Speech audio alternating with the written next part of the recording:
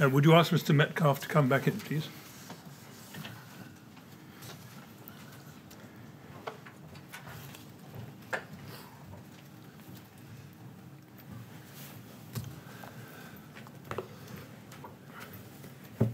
All right, Mr. Metcalfe, ready to carry on? Yes, thank you. Thank you very much. Yes, Mr. Millett. Yes, Mr. Chairman, thank you. Mr. Metcalfe, before we continue, can I take you back to something you said this morning on the transcript, please, at page 70?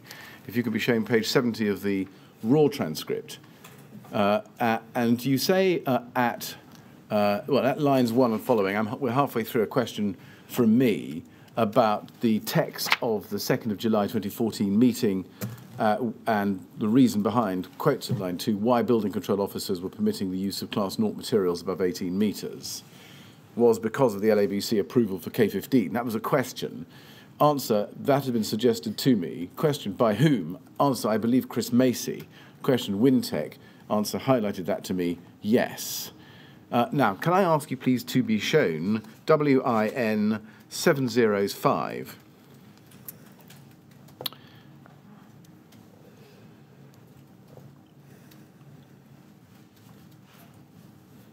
This is the first page of Chris Macy's statement to the inquiry of the 3rd of November 2021. Can we please go to page 25 in that document, paragraph 73. Under the heading, the LABC system type approval / registered details certificate for K15. 73 says, the inquiry has asked me a series of questions regarding these LABC certificates. I was not aware of these certificates and therefore did not have any concerns or views about their content. I did not discuss these certificates with any of my colleagues. I do not know whether any of my colleagues at Wintec were aware of them. Now, that's Chris Macy's recollection in his witness statement to the inquiry. Bearing that in mind, would you like to reconsider your recollection, the accuracy of your recollection that you told us this morning that it was Chris Macy who had brought the LABC statement in its system type approval to your attention that I've shown you?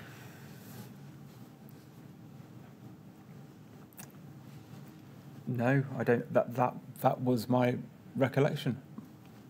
Can I then move on to the presentation that took place on the 7th of October 2014?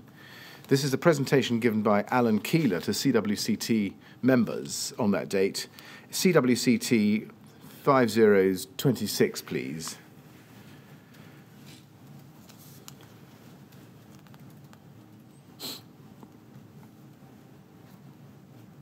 There's the first page. And just looking at that document, do you remember who drafted this? Was it Alan Keeler, or did you have any input into it? It would have been put together by Alan Keeler. We would have discussed it, but Alan would have put the presentation together. I follow. Now let's look at page 4, please. Slide 4. 2 boxes at the bottom of the page. You can see that. Green box, which is a question. Does building contain a floor more than 18 metres above ground? Yes. You see that? Yes. And then you move to the mauve box. On the right, materials to be limited combustibility Euro Class A2, external surface above 18 metres to be Class B. You see that? Yes. Now, is the mauve box a reference to 12.7 for insulation and diagram 40 for external surfaces? Yes. Right. Let's go then to slide 13, page 13. Combustibility of materials. And that says, I'll read all 3 bullet points. Intention of clause 12.7 was to require all significant materials in facade to be of limited combustibility. Extensive fires have occurred around the world where combustible cladding, notably polyethylene cord ACM, has been used. CWCT and BRE are in process of obtaining clarification through FAQ's section of Building Regulations website. Now, how had the CWCT come to understand that the intention of clause 12.7 was to require all significant materials in facade to be of limited combustibility? So this follows the discussion that we had at our meeting on the 2nd of July. Well, at that meeting, as you've told us this morning, it was Sarah Colwell who came up with that. Yes. If I can put it this way, against the run of play. Yes. Yes, and that remained the position at the end of the meeting, in the sense that she didn't persuade everybody that interpretation was correct, and everybody left the meeting thinking that was so. We didn't have any issues with that being what Clause 12.7 was meant to say. If Clause 12.7 was intended to say that all significant materials should be of limited combustibility, we didn't have a problem with that. Our issue was that's not what it actually said in our interpretation of that clause. So then, can we please keep this slide on the screen, but let's have slide 4 next to it. You have this slide 13 on the left-hand side, if we can get it there, and slide 4 on the right. And let's compare the two. Now, looking at the two and looking at the bottom two boxes on the right-hand side, the greenish box and the mauve box, how were those two boxes consistent with the first bullet point on the left? That's, as far as we were concerned, that's the whole dilemma. That's the difficulty that we get into with being told that Clause 12.7 applies to everything. That seems to contradict what was in 12.6, and that's what's highlighted there. Oh, I see. So I'm sorry to interrupt you, but I'm a bit puzzled about one aspect of this. As I understand it, you had the meeting early in July, at which, for the first time, the notion that Clause 12.7 was intended to require all significant materials to be of limited combustibility was raised for the first time as far as you were concerned. Yes. And Sarah Colwell was the one who raised it. Yes. There was discussion. She does not appear to have been in the majority, and the matter was left on the basis that she would contact Brian Martin. Yes.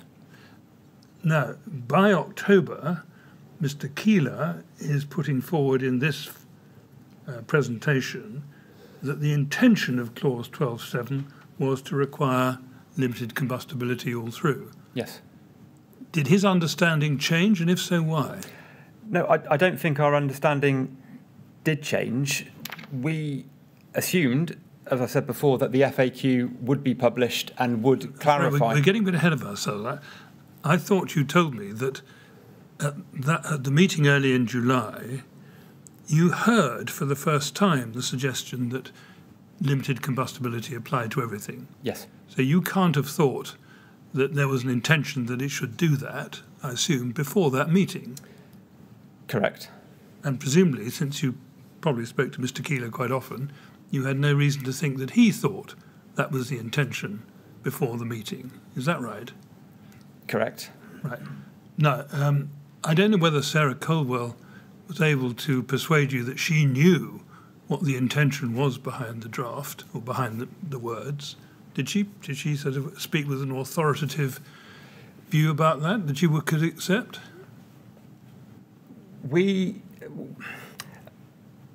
A logical explanation wasn't really given, but considering Sarah Colwell's expertise and BRE's relationship with MHCLG in terms of fire research and guidance, the fact that she said it held. She was an important person as far as this was concerned. So if she was saying that, we couldn't just ignore it. Our argument was that what was written didn't tie in with that. As I just said, we had no issue. If that was the intention, we had no issue with that being the intention. And the idea behind Alan Keeler's presentation to our members was to kind of inform people that this debate was going on. This is what we're currently being told. We hope this will be clarified by an FAQ, as noted in the final point. Right. Well, I was just puzzled by the fact that you seem to have adopted the view that that was the intention of 12.7, and I wasn't quite sure why you'd adopted that view. I can't recall exactly what Alan Keeler said when he put this slide up. It could well have been, we have been informed that the intention of Clause 12.7 was to include all significant materials. We are trying to clarify that by means of an FAQ. All right. I don't think our position had changed, but we weren't against that position, and this was an opportunity to inform our members of this change. Right. Thank you very much. Just building on that a little bit, coming to October 2014, this was a presentation document, so it was presented, presumably, it was spoken to. Yes. Who spoke to it? Alan Keeler. To whom? To people who attended our AGM and members meeting that particular year. Right. Now, were you there? Yes. You were. Do you remember how these two slides were presented together?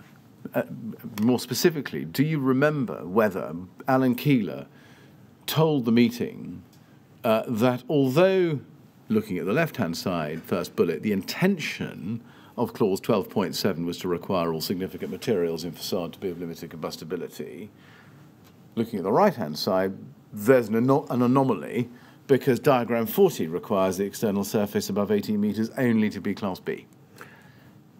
I don't recall exactly how Alan handled that. So the intention of this presentation was to inform the members of what we were doing in this area, the discussions that we had that had taken place, and update people on the new requirements. I mean, do you remember that whether anybody at the meeting asked the question, well, hold on a minute, at slide 4 you told us that external surfaces only needed to be Class B above 18 metres, but here you are telling us that the intention was that all significant materials in the facade should be of limited combustibility. How do you square the two? Did anybody ask that question at the meeting? Not that I recall. Right. And was the intention, was your CWCT's intention to spell out the fact that there was this anomaly, or would be if the intention was the case, or not? I don't know exactly what Alan said during that presentation, right. I'm afraid. I think the slide on the right-hand side of the screen, the idea behind this came from our meeting in July 2014, and the idea put to us that we should have a simple kind of flow chart going through the various different performance requirements for the external wall and giving guidance on what the different materials and components needed to do. And as written in approved document B, we do end up with this anomaly, as you put it. Yes, but my question is really this. When the slideshow was being put together, was the purpose to identify the anomaly and invite discussion about it? Or did nobody spot the fact that that slide 4 at the bottom where I've shown you was actually inconsistent with the first bullet point in slide 13? I don't know. You don't know? No. Looking at the first bullet point and second bullet point on the left-hand side, slide 13, that's a different view, isn't it, to the view that you had expressed in the August of 2014 about the compliance of the carrier panels.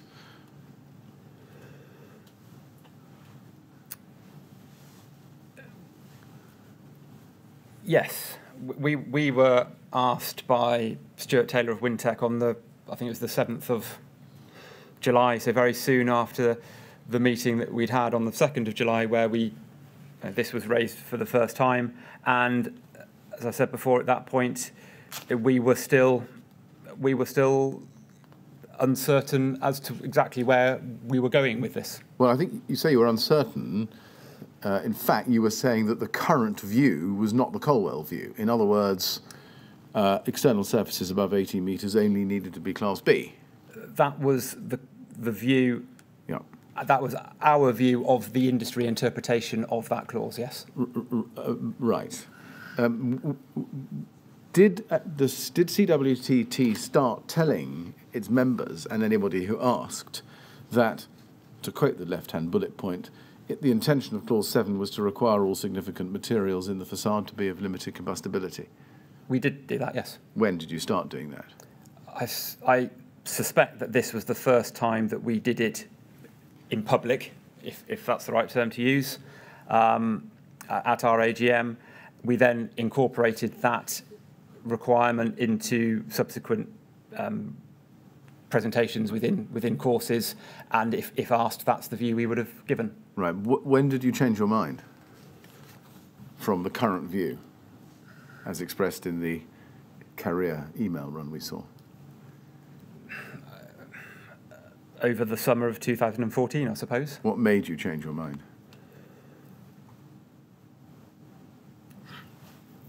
We were not opposed to the view that Sarah Colwell was putting forward. We assumed that an FAQ would be published quickly that would officially confirm that view, and therefore we were happy to put that interpretation forward because we assumed it would be clarified. You say to confirm that view. In answer to a question from the chairman a moment or two ago, you said that the basis of her authority was BRE's relationship with MHCLG. What did you know of that?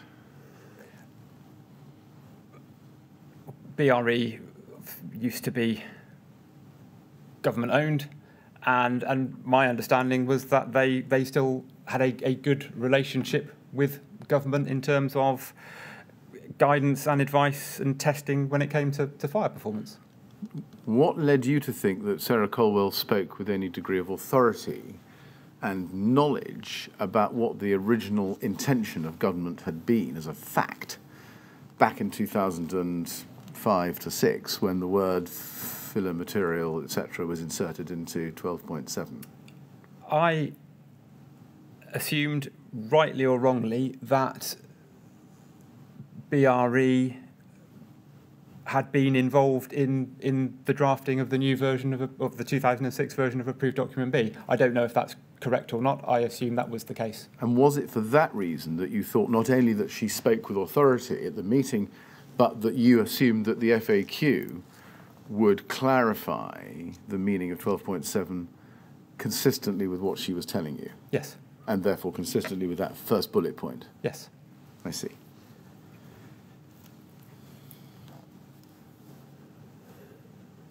You see the words all significant materials in your first bullet point there. What was meant by that?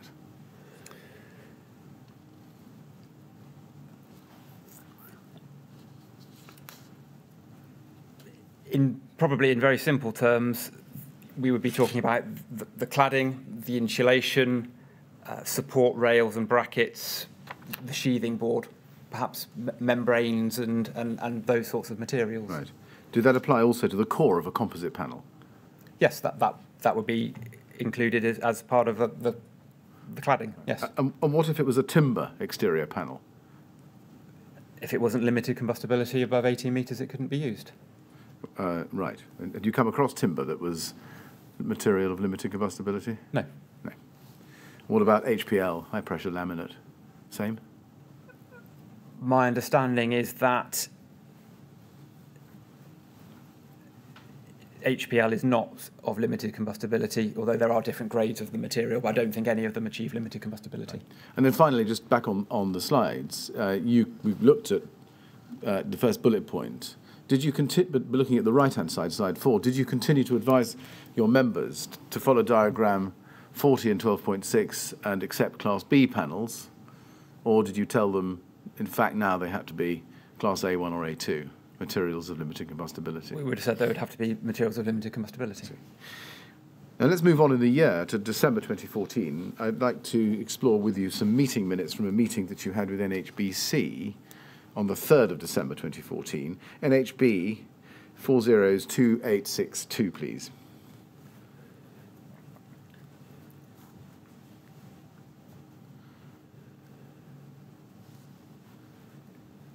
Now, we can see it's an email, in fact, from Dave White to Graham Perrier, Steve Evans and John Lewis. So it's internal to NHBC, dated the 5th of December 2014. But if we scroll down, please, to item 2, you can see meeting with CWCT 3rd December 2014. Present for CWCT was you, Alan Keeler and Stephen Ledbetter, and for NHBC, Graham Perrier and Dave White. You're described as CEO of CWCT. Do you know why that might be? No, that's not correct. Right. If we go to the second bullet point down, just at the foot of the page, it says this. However, the opportunity was taken by both CWCT and NHBC to explore the current issues with the use of phenolic foam insulation in cavities of buildings over 18 metres. CWCT are fully aware of the issues, but from general discussion were not able to take immediate action by way of published guidance. However, they've set up a technical committee to consider aspects of fire performance and building envelope design. The first task from the initial CWCT Fire Design Committee was to produce a route map that outlined key issues relating to current regulations, standards, and key compliance requirements for fire performance. This has not yet been done, and it will be necessary for CWCT committees to meet again for further discussions involving both their principal technical committee and the subcommittee set up specifically for fire prevention / performance design issues. NHBC are represented on this subcommittee via Dave White. The meeting concluded with NHBC agreeing to keep CWCT up to date with any progress made concerning our decisions affecting fire performance and building envelopes. Now, why were you not able to take immediate action by way of published guidance? As you can see in the third line from the top there. We were still waiting for this FAQ. We felt that was really important. And when was the technical committee set up? The technical committee has been around as long as CWCT's been around, as far as I know. Well, if we just I should be showing you the first page. If you go to the foot of the first page, in the third line, it says, however, they have set up a technical committee to consider aspects of fire performance in building envelope design. Do you see that just above the box? Yes. When was that committee set up? I assume that is referring to the fire group that first met on the 2nd of July 2014. I see. And is it right that its aim was to draft compliance guidance for fire safety? It's, as we discussed before, the aim of that first meeting was to better understand the issues that people were facing in terms of materials and cavity barriers and fire stops and so on. The conclusion of that first meeting was that further guidance should be published, probably in the form of a technical note, as we do quite frequently. And what was happening at this time towards that end, towards publishing further guidance? We were still waiting for this FAQ to be written. And this is now December 2014? Yes. So this is 5 months on from the first suggestion, almost exactly 5 months, yes? Yes. So this is not weeks, but a number of months. What was the feeling within CWCT about why it was that government was not producing this apparently simple FAQ and putting it on its website? It was frustrating, and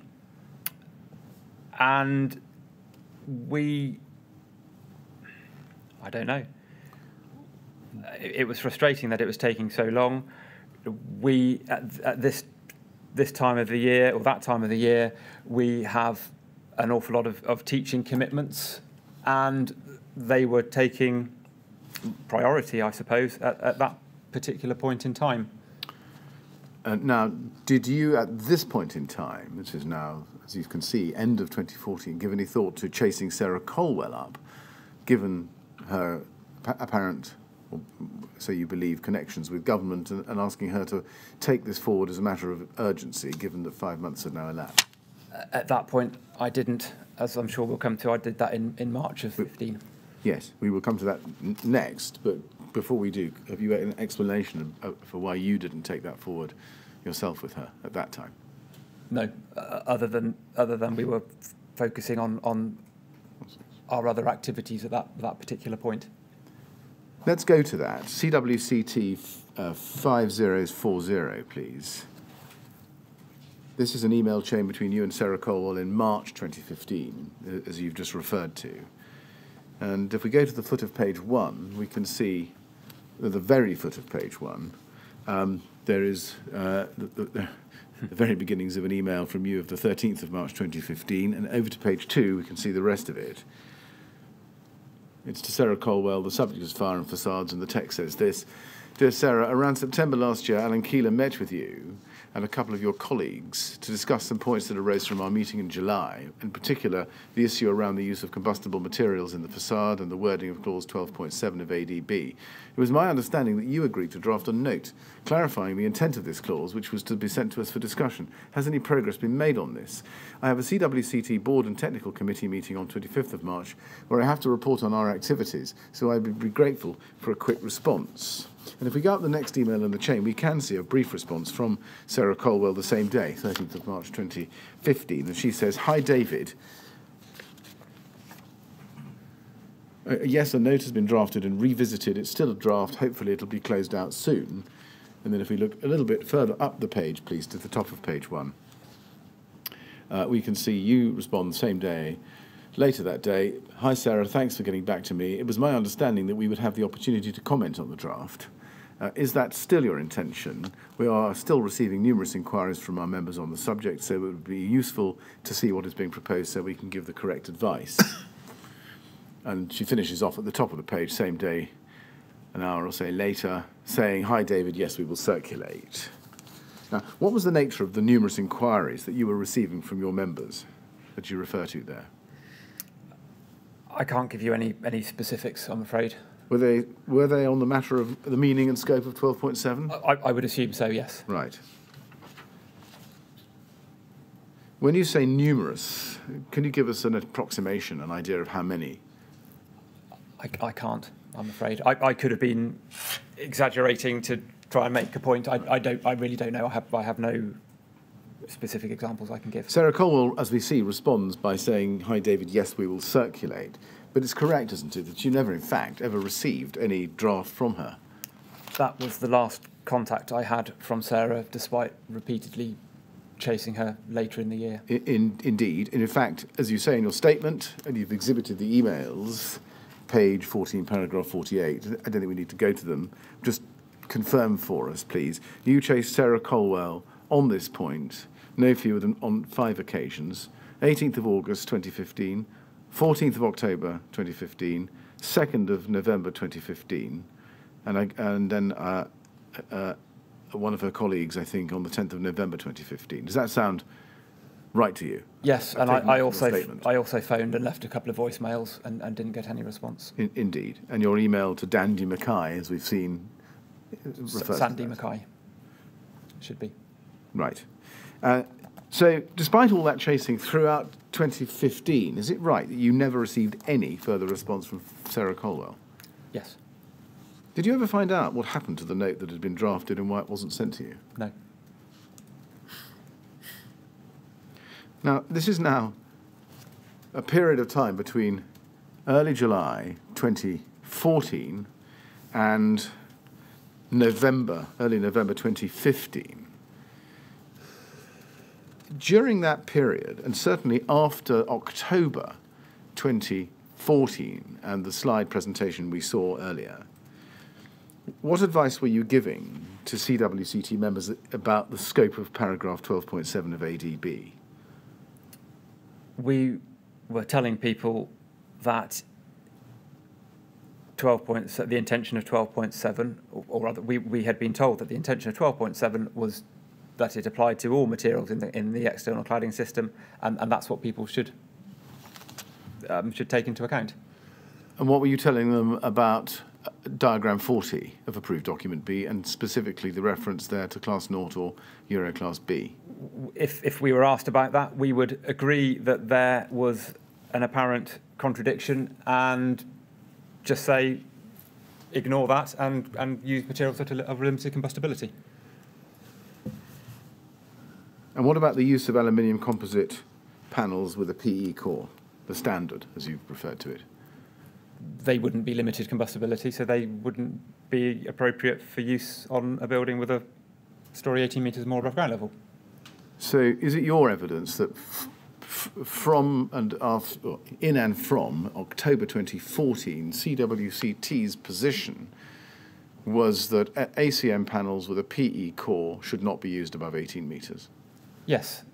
As highlighted in Alan Keeler's presentation, that was available to our members via our website from October or November 2014. Right. Were you basing that only on the presentation document, or was there as, if I can put it this way, a clearer message to the effect that ACM with a PE core should not be used above 18 metres? It was only in that presentation. Okay. We were still waiting for confirmation via this FAQ before producing any clearer guidance. Did there come a time in those long months from, let's take October 2014 to November 2015, that you began to think to yourself, I'm not going to get anything, we should now go firm on this and make a public statement about the use of ACM with PE core above 18 metres? It became clear towards the end of 15 that we weren't going to get a response, and hence why we continued working on the roadmap, as we called it, and then we convened another meeting of our fire group in early 2016 to discuss that and hopefully get that signed off. Yes, we'll come to that shortly. In your statement, you refer to a meeting of the CWCT technical group in July 2015.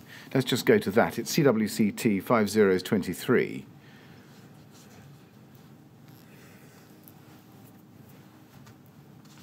Let's see the first page of that there. Long list of those present, as you can see, including you, Alan Keeler, and others. No Brian Martin, not presumably invited. Why was that? Why not think to invite Brian Martin? You'd invited him to the 2nd of July 2014 meeting. Why not invite him to this meeting? This was a general meeting of our technical committee rather than a smaller working group on a particular topic. If we go to page 3, you can see on page 3 there's a heading, Use of Combustible Insulation. And it says CWCT is still awaiting developments from BRE on clarification of the requirements from approved document B in relation to the use of combustible materials in the walls of tall buildings. Why were you waiting for the BRE for clarification and not MHCLG? As explained, Sarah Colwell from BRE agreed to write that FAQ and get approval from Brian Martin at MHCLG. Right, so that was the status quo reflected in the emails from March that we'd seen. Yes. Given that she'd promised this document in March, but nothing had happened, and here we are in July 2015, did you think about now going to Brian Martin, sending him an email, picking up the phone and asking him what's going on? I didn't. Why is that? I have no idea. Now, by this time, I think you were aware of the news relating to a fire which had happened in Melbourne, the La Crosse building, 24th of November 2014, yes? Yes. So you were aware at that point that here was a fire in a residential block which had spread via the external cladding, which was an ACMPE core material? Yes. Yes. How much did you know about that fire by this time? This is now mid-2015. I don't know. At that point, it's very difficult to say what I knew about that particular fire. No. Do you remember any particular discussion about this fire at this meeting? I don't remember any specific discussion, no. Given the position, as you'd understood it at the time, that industry had not, at least, before July 2014, considered that 12.7 extended to the external panels, did the La Crosse fire raise any further concerns for you? It was another example of the dangers. If we go to the next meeting, please. This is 11th November 2015, CWCT 5039. Page 1, another long list of attendees. Page 3, use of combustible insulation. So it looks like a standing item. CWCT is still awaiting developments from BRE on clarification of the requirements of approved document B in relation to the use of combustible materials in the walls of tall buildings. Now that's exactly the same sentence as we saw in the July version, isn't it? Yes? Yes. Yes, and then it adds this. However, Building Control Alliance Guidance Note 18 provides clarification The version of this note that is currently available on the BCA website dated June 2014 refers specifically to residential buildings, but there is a more recent version dated June 2015 which is not limited to residential buildings. Now, it looks as if a sentence has been added to the minute to make reference now to BCA's Technical Guidance Note 18 in its second edition, issue 1. Yes? Yes. Would you know why that was added then, November 2015, and not to the July meeting note, given that update to that Technical Guidance Note had happened in June 2015? I assume we didn't discuss the BCA Technical Guidance Note in our June meeting, but must have done at this meeting. Right. I mean, do you know why there's no reference until this time to the Building Control Alliance Guidance Note 18, either in its June 14 or June 15 versions, given that option 1 in that note stated in terms that all elements of the external wall build-up, including external facings, had to be material of limited combustibility? We made reference to BCA Guidance Note 18 in our teaching material from 2015 onwards, when we became aware of it. Yes, I just wanted to know why those documents, those two issues of that document, only make an appearance in your CWCT notes at this point. Well, these are notes of our technical committee. And we obviously didn't discuss that document with our technical committee. Was your technical committee nonetheless aware of those documents? I assume they would have been. Why? Why do you make that assumption, given that there's no reference to those documents until now? November 2015. We may... I don't know. We probably mentioned them in passing when giving an update on the work on fire that we had done previously. It wasn't minuted as we saw previously, but we may have discussed it. I don't know. Who at the CWCT decided that Technical Guidance Note 18 provided clarification, as it's put? That was our view. Technical Guidance Note 18. Option 1 said all significant materials should be of limited combustibility. Yeah. And we felt that whilst it was frustrating that it was taking so long for us to get clarification on the true intent of clause 12.7, if you like, the pressure was slightly removed because there was already freely available guidance that had been published in 2014 by the BCA. Yes. I mean, if this was clarification, can you explain why it only came now, or you were only discussing it now in November 2015, so long after its original publication in June 2014? As I said, these are minutes from a particular technical committee meeting. I know we did discuss BCA Technical Guidance Note 18 in teaching material that we provided and gave to industry before this time. So we were getting that message out. Now, if we go to page 15 of your statement, please, paragraph 52.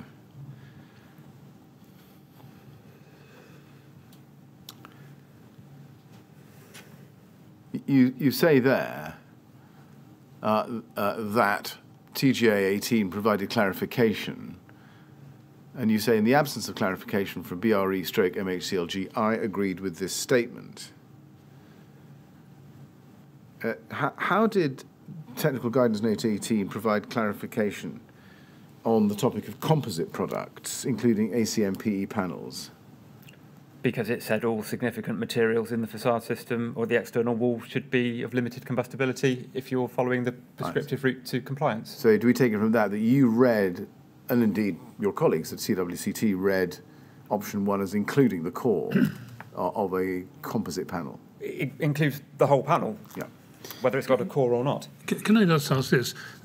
When you talk about clarification, I assume what you had in mind was some some sort of authoritative statement to clarify the position. Yes. BCA would not be authoritative any more than you would it? We weren't involved at all in the drafting or any of the discussions around BCA Technical Guidance Note 18, so we had no idea what information they had, what discussions they'd had with other people, whether somebody had clarified the intention of clause 12.7 to them. We didn't know. Well, you just had the BCA guidance note. Yes, but we don't know what went on behind it. No, but you had no reason to think that it had the imprimatur of the government. No. So to say that it provided clarification perhaps is putting it a bit too high. What it provided was another view to the same effect. Yes, maybe confirmation of the view that was given to us in our 2014 meeting. Yeah. All right, thank you.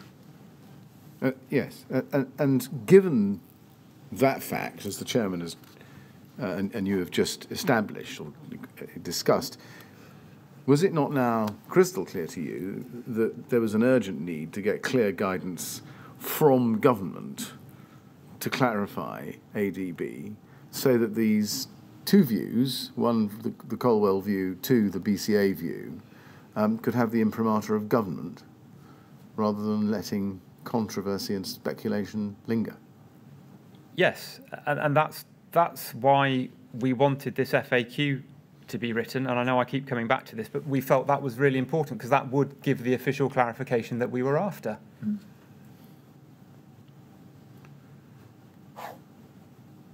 Now, you tell us at paragraph 23 of your statement on page 6, just to be clear, I think you've really given us the answer to this before, but just pin it down in your statement. Page 6, paragraph 23, you say that the CWCT ran a series of courses in 2015 and 2016, and fire performance was discussed. What advice during those courses were you giving your students about whether external wall panels, which were Class B or Class 0, met the requirements of approved document B? Sorry, are we referring to paragraph 23 of my statement? Yes. This is referring to courses that we ran for NHBC yes. specifically, rather than our general industry courses. You're quite right. I'm sorry, I should have made that qualification. Yes. In those courses, what were you telling NHBC students about Class B and Class 0? The same thing as Alan Keeler included in, I think it's slide 14, of the presentation that he gave to our AGM in 2014, that our understanding of the intention of clause 12.7 was that it included all materials all significant materials in the cladding system. So to be crystal clear, were you telling your NHBC students during those courses that ACM panels with a PE core, 100% PE core sold as standard, were not permitted to be used in buildings above 18 metres? Yes. You were? Yes. Did you have any reason to think at the time that your students either did not understand what you were telling them or did not accept it? I had no reason to believe that. In terms of these particular courses, these were courses that NHBC asked us to run for them. There were a handful of people, my understanding, each time we ran the course. So it was to their senior surveyors, I think. Right. And did you ever get the impression that their senior surveyors did not understand what you were teaching them? I think it was very clear. The intention of clause 12.7 is to include all significant materials in the cladding system, and there would have been a discussion around that. And I don't know, but I can be fairly certain that ACM would have been mentioned. So does it come to this, that even without the FAQ that had been long promised, you were content to teach your students that an ACM panel with a 100% PE core couldn't be used above 18 metres? That was the message that we were putting out in events and meetings and courses from the October 2014 AGM, yes. Or did you tell your students that that was the CWCT view, but there was a tenable contrary view? Sorry, can you rephrase that, please? Well, did you teach your students your NHBC students, the ACM with 100% PE core couldn't be used above 18 metres, or did you tell them there was an argument to that effect, but an argument the other way as well, and it was all very controversial, and you were waiting for government? I suspect in delivering the information around this topic, because it was a controversial topic at the time, there would have been discussion about the potential contradictions in approved document B, but the message would have been clear. Our understanding of the intention of that clause was that it included all significant materials in the cladding system, and that would include PE cord, ACM. Now let's look at the email run that you had with Nick Jenkins in the early part of 2016. Do you remember this correspondence? It came after a Siderise yes. conference on the 13th of January 2016. Yes. I think you were at the conference. I was. You were. Now, had you spoken to Nick Jenkins on this topic before he made his comments at the conference? I don't know if I'd spoken to him before then or after then. I'd certainly had conversations with Nick about the intent, the yes. meaning of clause 12.7. Yes. Now the inquiry has seen the video and the transcript of the interaction, the question and answer session at the conference on that day. Do you remember Nick Jenkins asking a question in the Q&A session about ACM panels and their use on high-rise buildings? I do, yes. You do. Did you speak to him at the conference or after the conference about that? I probably spoke to him on the day, but I don't know. Well, 6 days later, he writes to you. Let's look at it. BLM 50836, page 2, please. His email to you of that date, 19th January 2016. Now, on this version of the email run, the email addresses aren't there, but halfway down the screen, it starts, Nick Jenkins wrote, "Good afternoon, Steve and David. And can you confirm that the David there is you?" It continues, "I hope this finds you well. You may recall we met last week at the Siderise/BRE Facades Conference." I assume it's me. I had correspondence with Nick Jenkins. I'd spoken to Nick. As you said, it doesn't have an email address, so I can't confirm 100%. But yeah, I certainly had correspondence with Nick. No, I mean it's a very slightly flimsy question because we know you respond to this email. Oh, in that case, yes, it was me. But just to confirm that. Now, it's a long email, and I'm not sure I want to read it all out to you. The inquiry has already been shown it at some length, but it extends over pages 2 and 3. I'll read you the first paragraph. "You may recall we met last week at the Siderise/BRE Facades Conference. Steve, after your presentation, I asked some questions of the panel relating to the permissible use of rain screen cladding panels formed from various grades of ACM, aluminium composite panel materials, when used as part of multi-layered wall systems. There was some ambiguity in the answers provided by the panel." And then he goes on and explains what the ambiguity is. And then at the foot of the page, page 2, says, "In my understanding, compliance is not achieved via if either 1 or 2 are satisfied scenario, rather only via an if 1 and 2 are both satisfied scenario. If my understanding is correct and the 3mm thick core associated with 4mm ACM is to be considered a filler material, then the only ACMs on the market that meet the ADB2 definition of being materials of limited combustibility are Alpolic A2 and Alucobond A2. Both of these products are classified as A2S1D0 in accordance with BSEN 13501, 2007. And then he goes on to give his experience and then says in the penultimate paragraph, "In many instances, it is not even the BS1D0 rated ACM panels we are asked to supply, but the standard polyethylene core material ACM that burns quite efficiently. What's more, I'm aware that of many tall residential buildings recently constructed in the UK where such panels are installed in combination with various foil-faced rigid foam thermal insulation boards, which are also not accepted as being of limited combustibility in accordance with Table A7, Appendix A of ADB2. And then they say they want to put out a guidance note. Now, I've scampered through that at some speed, just to refresh your memory of it. Your response to him can be seen on page 1, above it, please. If we go back to that, next day, 20th of January 2016. And you say, "Hi Nick, I agree that the current situation is unclear and unhelpful. I think your interpretation of the building regs is in relation to the use of combustible materials in high-rise buildings is correct. To meet the requirements 12.6 to 12.9 and diagram 40 need to be followed." And then you say this: "The question still remains as to which materials, stroke components, have to meet the requirements of paragraph 12.7. Previously, 12.7 was interpreted to mean simply that insulation had to be of limited combustibility, although this was not always adhered to. From recent meetings and discussions that we've had, our understanding is now that the scope of 12.7 extends to also include the external cladding. The BCA guidance agrees with this. I think this is a logical, especially following the recent evidence of fire spread up the facade of a number of buildings in the Middle East with combustible cladding panels. A simple read through the approved document, however, would not tell you this. We've asked BRE to clarify the position. However, after initially agreeing, they have not come forward with anything. It was very interesting to hear your comments stroke questions regarding your experience of the use of ACM panels over recent years. In light of what the approved document actually says, I do not think that the use of combustible ACM panels in previous projects is unexpected, given the ambiguity of the paragraph 12.7 and the accepted practice at the time.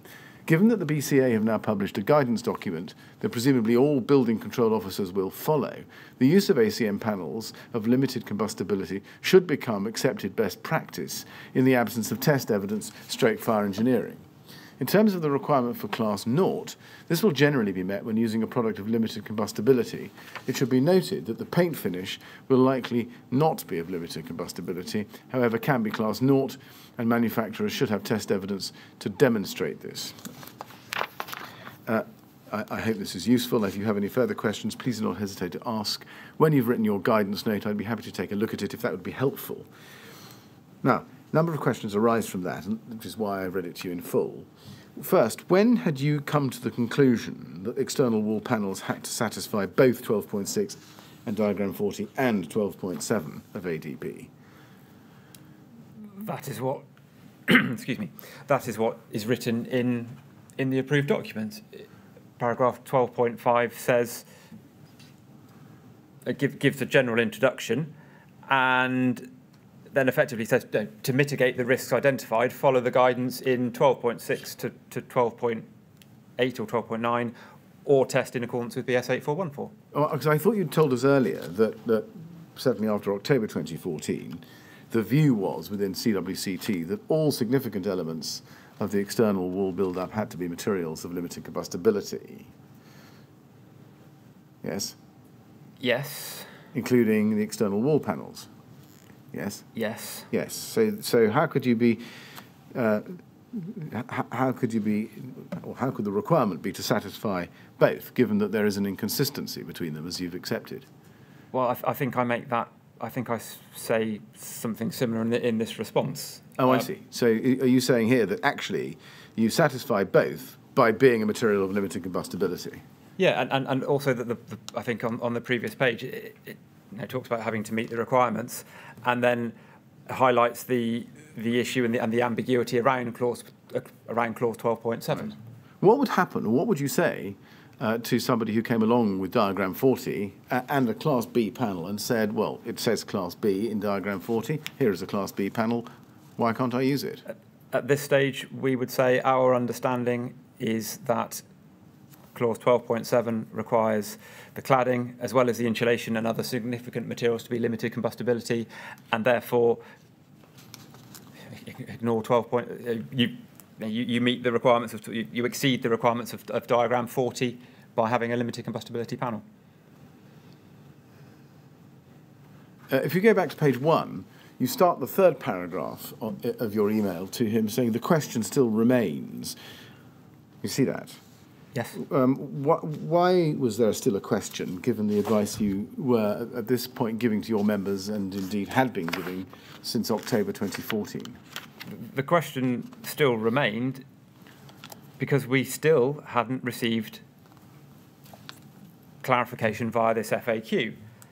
Despite, as we saw the email correspondence earlier, in March of 2015, we're told that an FAQ has been drafted and is nearly ready for circulation and for comment. So we assumed that was happening, and then it didn't, and then we question why that is. What is, if the intention can't be simply clarified by an FAQ, if that's not forthcoming, what's the issue here? Right. Now, looking at the third line in that paragraph, you say, from recent meetings and discussions that we've had, our understanding is now that the scope of 12.7 extends to also include the external cladding. What were the recent meetings and discussions you were referring to there?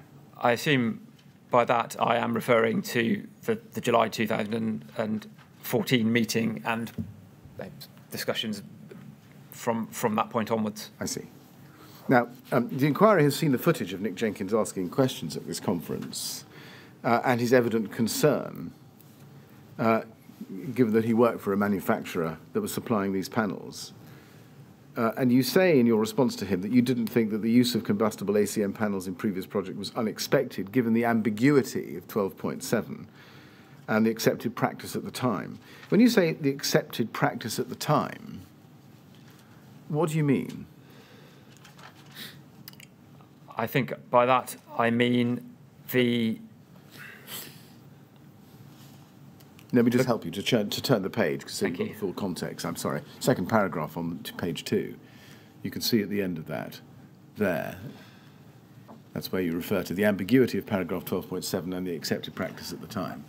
By accepted practice, I mean the accepted interpretation of clause 12.7, that 12.7 applied to the insulation.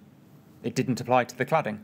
Was it your view that the use of combustible ACM panels with PE core over 18 metres was due to the confusion caused by the ambiguity in the guidance as you saw it? Yes. Yes. Were you surprised to learn that Booth Murray, a manufacturer, wanted to provide guidance to industry? I wouldn't say I was surprised. I was pleased that they were wanting to provide guidance, and having spoken to Nick before, I was aware that he wanted to do that.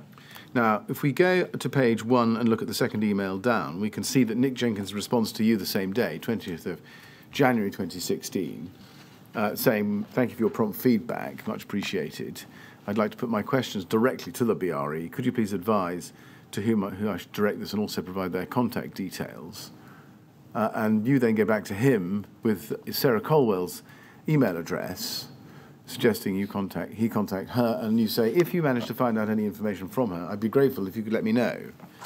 Can you tell us, why didn't you suggest to him that he should also put the question directly to Brian Martin? It obviously didn't occur to me. He asked for the contact detail of someone at BRE, right, and that's what I provided. Right.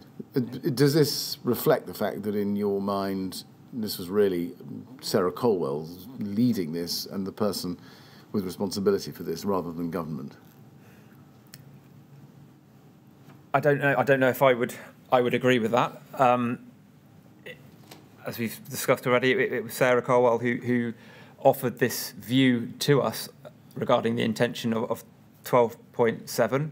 We assumed that she knew what she was talking about and had been involved in discussions that led to that view, and therefore she seemed an appropriate person to talk to. Now, if we go, I mean, it's obvious, I think, at this point that you still hadn't had any feedback from Sarah Colwell. Had you given up chasing her by this point? Yes, I had. And your last chaser was November 2015, and here you have nothing. It's now mid-2016. You've got industry expressing concerns at a major conference. Yes, I think the last time I tried to chase Sarah Colwell was prior to our technical committee meeting in November of 2015. I think at that meeting we decided that we were going to give up and just carry on and produce a draft guidance note, which we would then discuss with our fire committee. Right. Now, let's look across and see what Nick Jenkins does. You send this email to him at 13:10 on the 20th of January 2016, yes?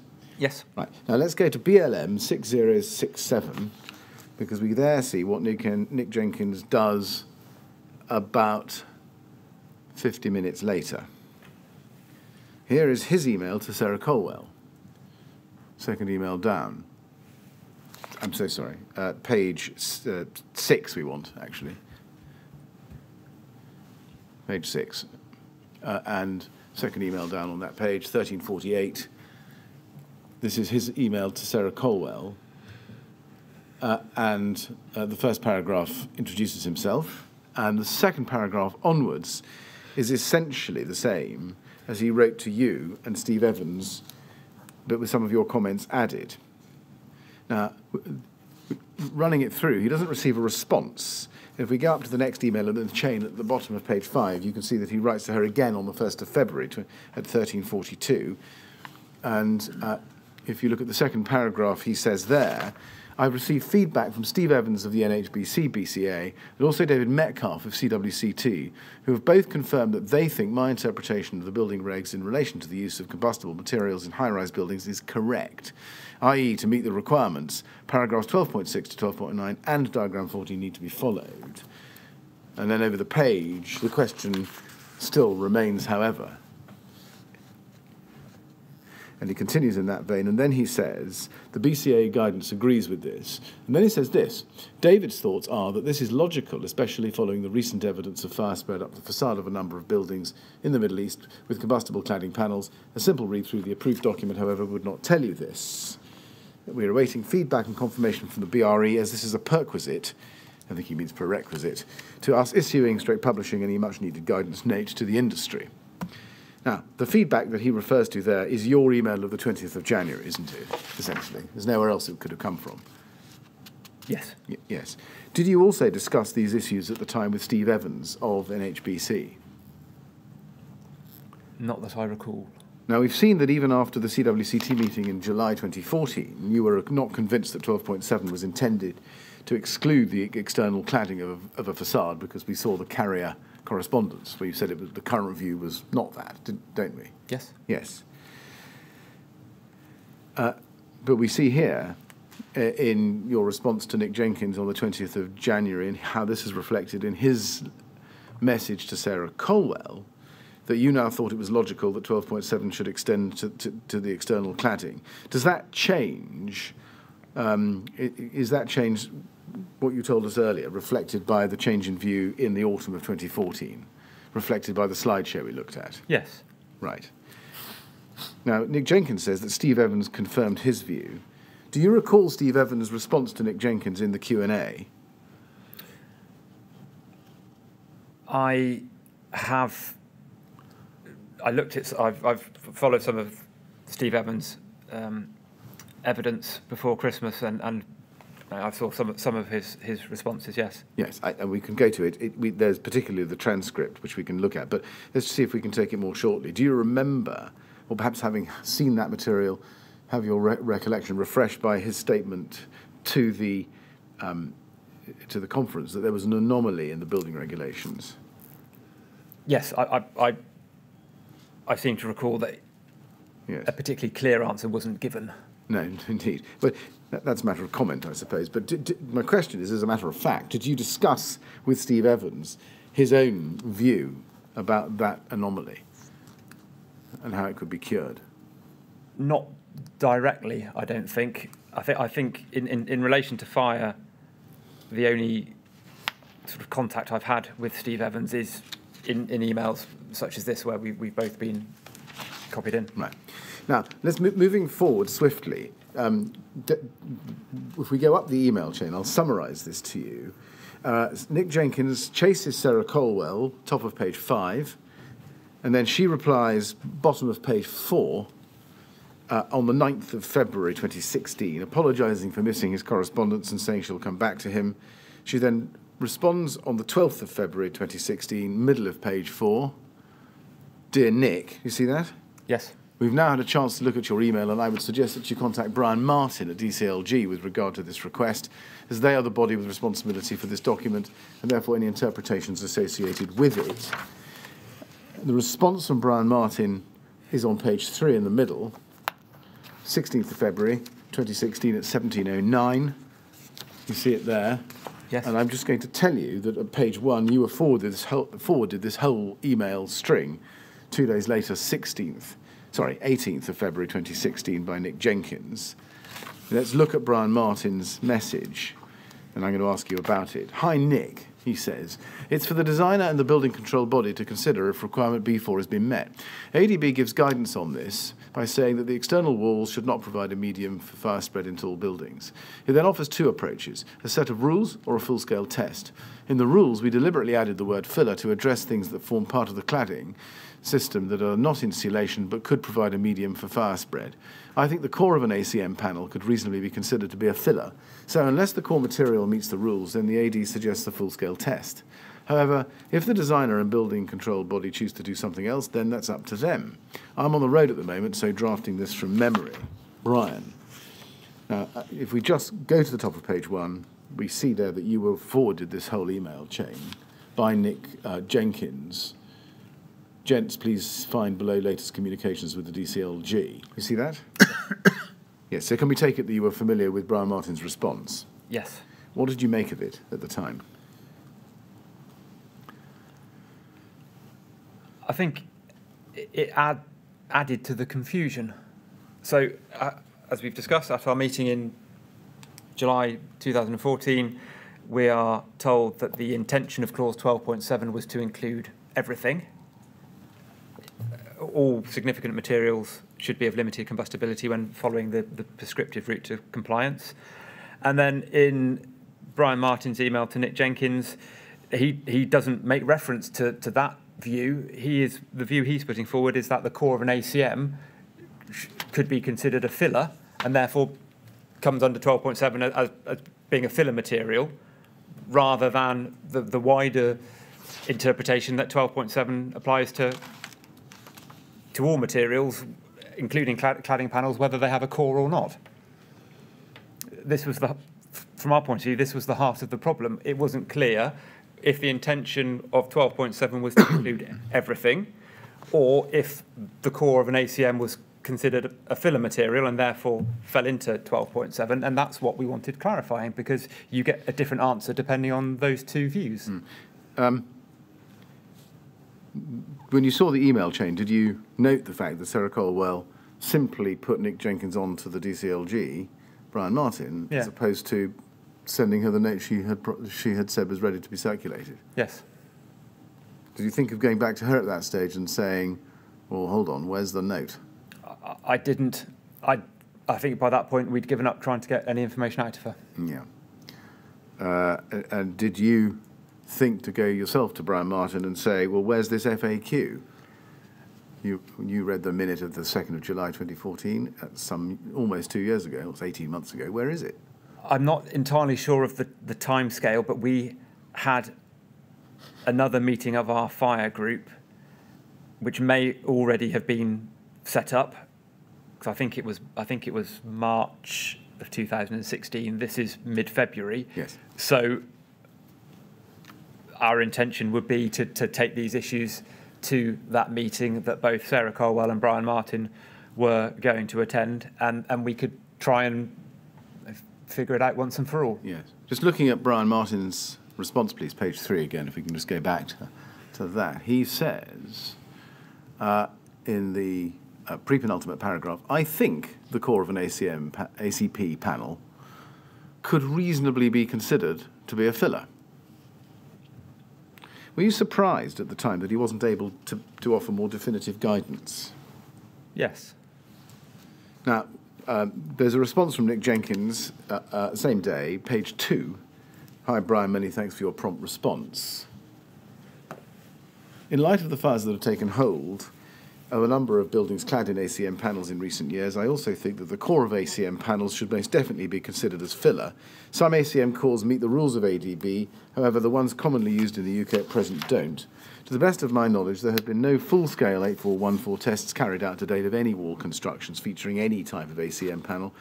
I'm aware that 2 manufacturers of ACM have plans to have such tests carried out. This, however, unfortunately means that no existing buildings in the UK over 18 metres tall that feature ACM panels currently meet the B4 requirements. There are many such buildings and their numbers are growing. Whilst I appreciate it's for the designer and building control body to consider if requirement B4 has been met, I do think the current situation is of grave concern. Surely this justifies the requirement for a less ambiguous statement of the rules. With the above in mind, do you think it would be worth setting up a meeting with the relevant bodies and experts represented to review the current presentation of the rules? Regards, Nick. Now, you read that because it's in the email string. Were you fully aware of the scale of the problem as Nick Jenkins outlines it there? No, I don't think we were. We had no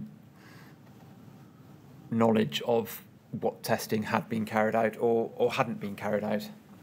Did this bring it home to you? I think so, yeah. He described the current situation as one of grave concern. When you read this message, particularly in the context and the history and the attempts of getting clarification, did you agree that the current situation was one of grave concern? Yes, I think I did. And I think the Brian Martin's response to Nick before this shows the issues that we had. It was very difficult, practically impossible, to get anyone to clarify what was meant by clause 12.7. Did that cause you to consider that there might be an urgent problem that needed to be addressed urgently? As I said, we had a meeting lined up in March, and our view was that this was close enough so we could discuss these issues at that meeting in March and try and get the situation clarified once and for all and agree a way forward in terms of the guidance that we were going to publish. Yes. Mr. Chairman, I've got about 7 or 8 minutes of questions on this run of email. Well, would you rather complete them? I think I would, then we'll come to the March meeting. Yes.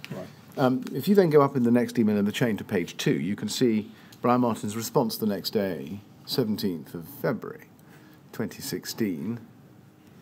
And he says, thanks, Nick, I'm not sure the text really is all that ambiguous, given that it must cover all forms of construction. People often argue that it isn't clear when they're trying to justify doing something that's clearly wrong. I'm not entirely sure that even the ACM products that have flame retardant cores would meet the rules of thumb in AD, so it'll be interesting to see if any of them get through an 8414 test. But that's just my opinion. We've recently commissioned a survey of Part B users with a view to feeding into the next revision. In the first instance, it might help if you put your views into that, please, and he gives you a website. There's a meeting of the CWCT group to talk about cladding and fire safety. It's run by Bath University. Maybe you could ask them if you can get involved. Brenda Apted, details below, is organising things. And there we see the email address, CWCT. And just focusing on the first sentence, I'm not sure the text is really all that ambiguous. Did that surprise you when you read it? Yes. Our view, as we've discussed, is that it was ambiguous. That was the view of our meeting in July 2014. We stated very clearly that we wanted clause 12.7 clarified because it just wasn't clear. Brian Martin did receive the minutes of those meetings, of that meeting rather, and to say that it's not ambiguous, I don't think that is correct. Now you can see from the last paragraph that Brian Martin is directing industry, Bruce Murray, Nick Jenkins, back to the CWCT and the CWCT's own meetings. What did you make of that?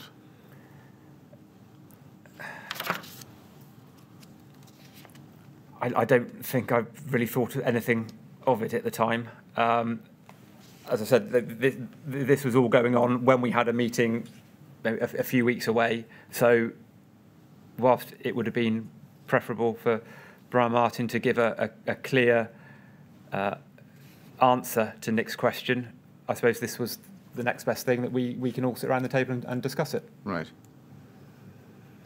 Now, if we go to page 1, please, at the foot of page 1, you can see that Nick Jenkins responds to this.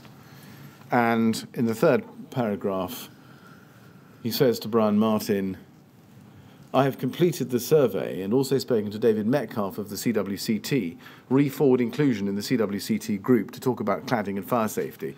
I've already been in discussion with David regarding this matter. I think that perhaps the most straightforward way to better communicate the rules in any amended document would be by the inclusion of some annotated illustrations of commonly used multi-layered wall constructions. Now, what does he mean when he says that he'd spoken to you, re-forward inclusion in the CWCT group to talk about cladding and fire safety?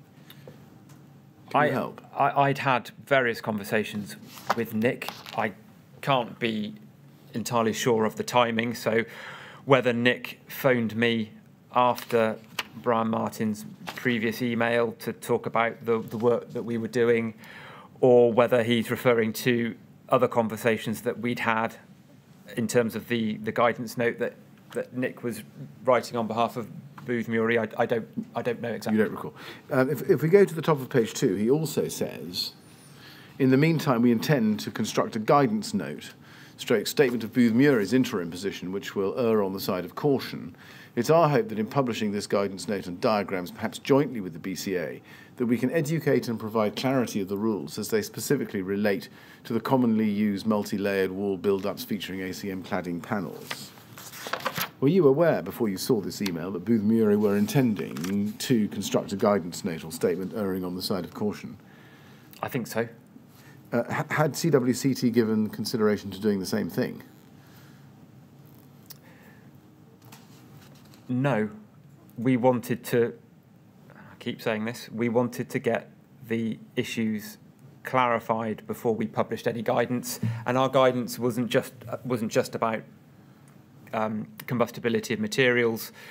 We were also looking at other issues, so it wasn't a single issue case for us. There was other guidance to be provided as well. But given the Dubai cladding fires, and given the dangers and the life safety risks that 100% PE core ACM presented, and the, as you call it, the ambiguity in the wording, wasn't this a topic which called for strong guidance from CWCT and urgent? As I said, we had a meeting lined up in a few weeks after this where we would have discussed this in the hope of actually clarifying the official position, and from that we could publish our guidance. That was the view we took. Now, the Booth Murie guidance drafted by Nick Jenkins, as hinted at here, came to you for comment, didn't it? Yes, I commented on it. You commented on it. In fact, I think it also went to Arup and DCLG, and Kingspan, for that matter. Did you know that? I didn't know that. You didn't know that? I don't think. Right. It was published on the 10th of March, and we can look at it. It's at BLM 5024. Sorry, 6024. Let's have a look at it.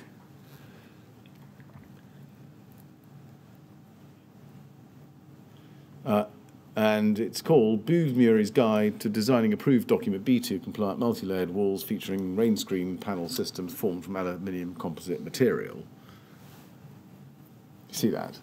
And cutting a long story short, it basically takes the position that ACM, the PE core, needs to be a material of limited combustibility. Well, basically can't be used above 18 metres for that, because it is never going to be a material of limited combustibility. Yes? Yes. Yes, so that's the effect of option 1. There are a number of options in it. And the division into 4 options essentially reflects the BCA guidance note. Do you know why Nick Jenkins was able to draft and release guidance to the industry based on consultation, including government, before the CWCT was able to do anything? Do we know if Booth Murie received any comments from government on this document? Well, I'm just asking you a timing question. We know that questions were asked, or the views of DCLG were sought. But my question to you is, why was Nick Jenkins able to get guidance out, including after some consultation, before CWCT was able to? Because we were waiting for official confirmation of Right. the intention of clause 12.7. Mr. Chairman, is that a convenient moment? Yes, I think it is. We'll have a short break now. We'll come back at 20 to 4, please. And as before, please don't talk to anyone about your evidence when you're out of the room. Thank you. All right? Thank you very much.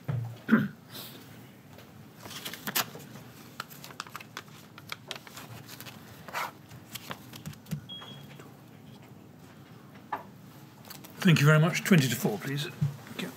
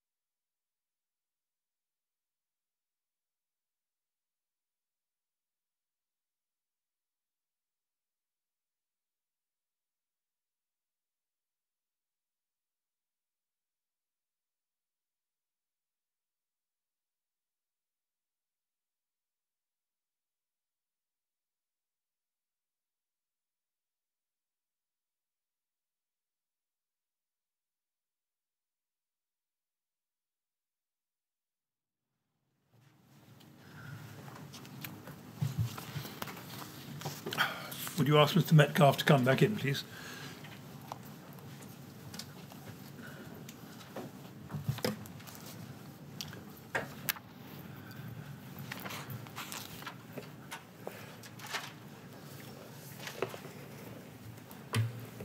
Right, Mr. Metcalfe, all ready to carry on? Yes, thank you. Thank you very much. Yes, Mr. Yes, thank you, Mr. Chairman. Mr. Metcalfe, I want to move on now to the CWCT meeting of the 17th of March 2016. Can we go, please, to CWCT 5029?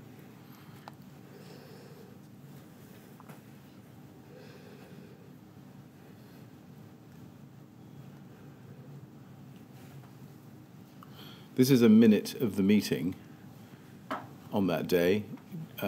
Again, did you compile this minute? Alan Keeler would have written the minutes, probably based on the notes that we both took. Right. We can see who was present. There's a cast from Arup. Sarah Colwell was there. Nick Jenkins was there. Alan Keeler was there. David Metcalfe was there. Brian Martin was there. Was Brian Martin there for the whole meeting? Yes.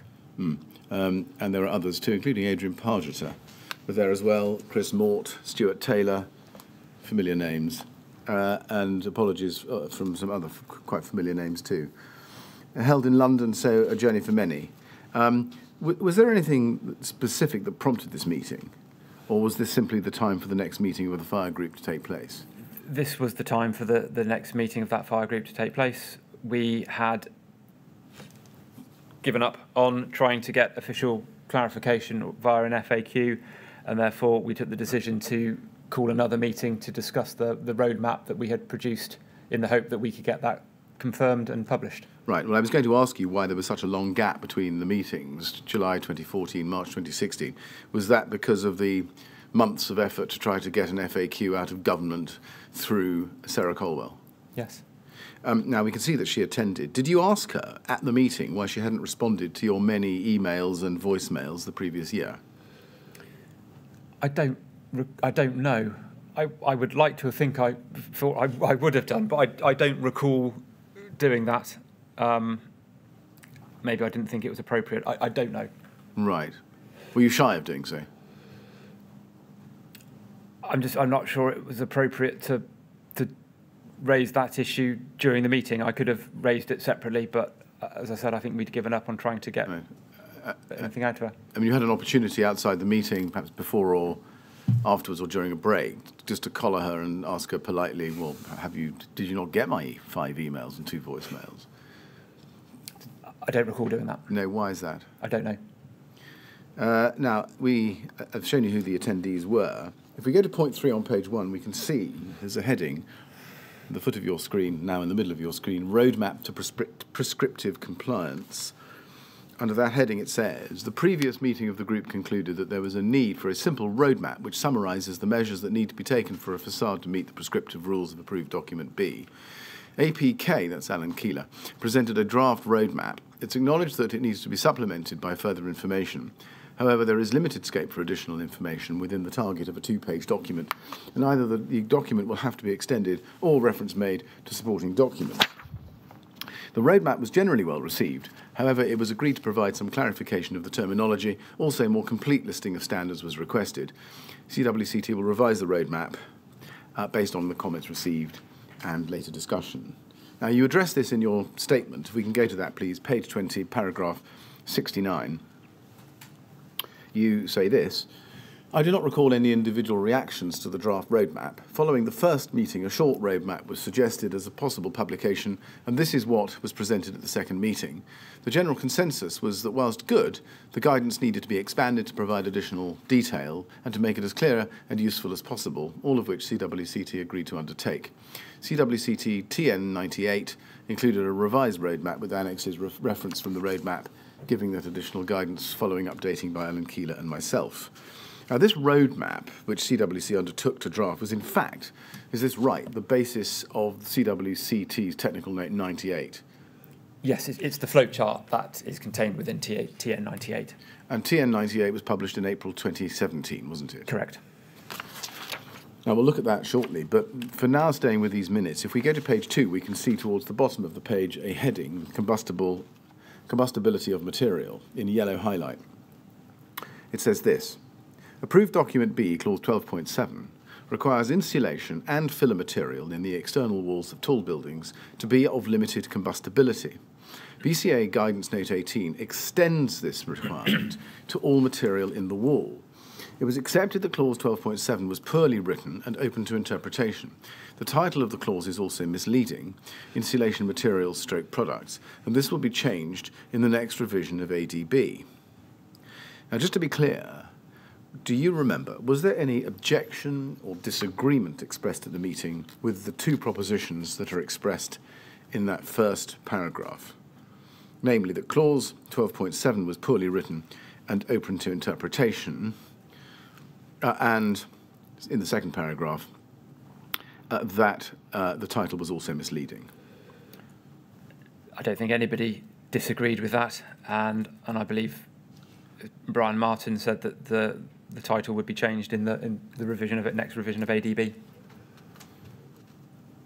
Was there any discussion of the exception in 12.7 for cavities in masonry walls? Not that I recall. Our focus was on rain screen cladding and insulation in ventilated cavities, so I don't recall discussing cavity blockwork walls and masonry walls. Right. Was that a relevant consideration? It wasn't. We weren't aware of any issues there. It hadn't been raised as something that we needed to discuss. Can I just ask this? The first of those highlighted paragraphs suggests that Clause 12.7 is limited to insulation and filler rather than rain screen panels, and that Guidance Note 18 extends it. Was there any discussion about that? Did people accept that was the correct position? I think so. I don't recall anybody having a different view to that. What we've written there is correct. Clause 12.7 requires insulation and filler material in external walls of tall buildings to be of limited combustibility. It's the BCA note that says actually it's not just insulation and filler material, it's everything. I think people generally accepted that. Anyway, Mr. Martin didn't say, as far as you can recall at least, well, that's not quite right because it always extended to include the panels. I don't recall anything that explicit, no. All right, thank you. By using the word extends there, and we may come back to this, was, to your knowledge, was the draftsman of this note intending to suggest that BCA Guidance Note expanded the requirement to the material, all material in the wall, or merely that it applied the requirements to all material in the wall? Or is that not a distinction that... I don't see any distinction in the two things that you said, to be honest. All right. Well, let's see how we go with that, if anywhere. You addressed this part of the meeting in your statement at page 21, paragraph 71. Let's look at that together. You say this: Brian Martin was also present during this part of the meeting. It was the consensus of the group that BCA Guidance Note 18 extended, you put the word in bold, the requirement as described. I agreed with this consensus because, as noted above, BCA Technical Guidance Note 18 interpreted insulation products and filler materials to apply to all materials in the external wall. This went significantly beyond the previous interpretation, which was that Clause 12.7 only principally applied to insulation materials. The group consensus was that 12.7 was poorly written, and if it intended to include all the materials, that the title was also misleading. I do not recall Brian Martin's exact response to this. Now, it looks from that paragraph as if your understanding and that of the group was that the BCA Guidance Note did extend in the sense of expand the requirement. In other words, it applied the requirement beyond the natural meaning of the language of the paragraph. Is that what you meant? Yes. Right. And that was the consensus of the meeting. And you say, I think, that halfway down, that it went significantly beyond the previous interpretation, which was that the Clause 12.7 only principally applied to insulation materials. So you chose the word extended, I think, or whoever drafted the minute did, consciously, because that was the understanding of how the BCA guidance note worked. Yes. Yes. Now, you say, I do not recall Brian Martin's exact response to this. I'd like to understand what you mean. Do you recall whether he agreed with the group consensus or disagreed with the group consensus, or didn't express a view one way or the other? I think that probably there were some people who didn't entirely agree with the view that we've put forward there. I think what everybody did agree was that Clause 12.7 was poorly written. And if it was meant to, whether people thought it included some things or not, that's one point. But I think everybody agreed that it was poorly written and could have been clearer, and that was important. Did Brian Martin express himself one way or the other about that?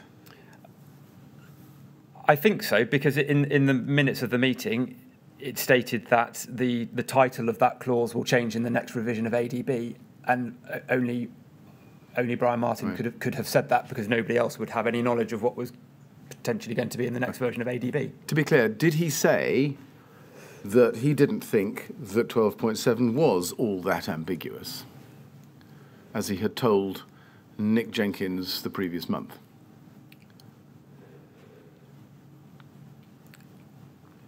I don't recall exactly what he said. I'm sorry. At any rate, I think you would recall it if Nick Jenkins had pointed a finger at Brian Martin and said, well, this is not what you told me a month ago. Yeah. So can we take it that did not happen? Yes. Very well. Now, who was it that told the meeting that 12.7 would be changed in the next version of ADB? I think that must have been Brian Martin. Presumably, because only he could give that assurance. Indeed. Was any indication given by him as to when that might be? No. Although he may have said that a review was underway, or we saw from the email to Nick Jenkins that a survey had been commissioned, a user's survey had been commissioned on regarding ADB. So obviously work was underway, but we weren't given a timescale. Was there any discussion about the FAQ on clause 12.7 that had been discussed in July 2014, but had as yet not materialised by March 2016?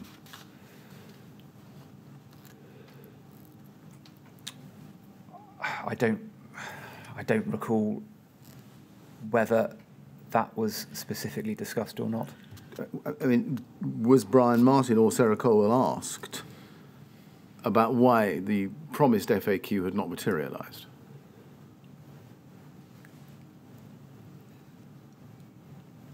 There was nothing minuted, so on that basis I have to say no, because I don't recall. Can you explain why that is, given that the FAQ was the one thing that would provide authoritative clarification to this problem, and that it was important to CWCT, and you'd been asking for it for many, many months? I can't.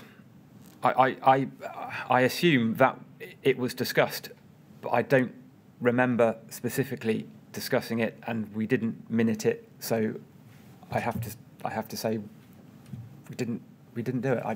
I don't know. Was there any discussion at the meeting about the consequences about not having that clarification from government for so many months? We would have expressed our frustration. Well, did you? I'm sure we would have done. Did anybody provide you with an explanation or a pacification for your frustration, perhaps? Not that I'm aware of. Did anybody raise any concerns about the number of existing buildings out there at the time which had ACMPE on them and the risks to public safety that posed? Not that I recall. Did Nick Jenkins reiterate his grave concern to the meeting that he'd expressed to you and Steve Evans in the private email we saw? I don't remember him doing that, no. Did you?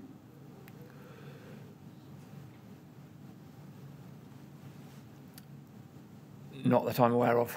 Why is that?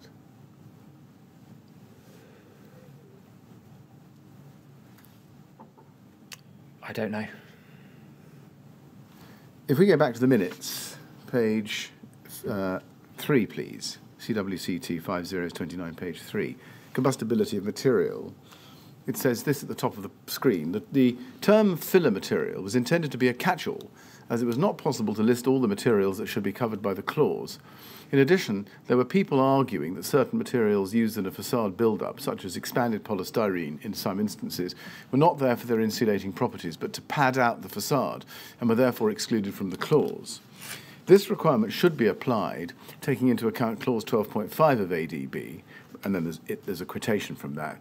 The external envelope of a building should not provide a medium for fire spread if it's likely to be a risk to health or safety. The use of combustible materials in the cladding system and extensive use of cavities may present such a risk in tall buildings. And then it goes on.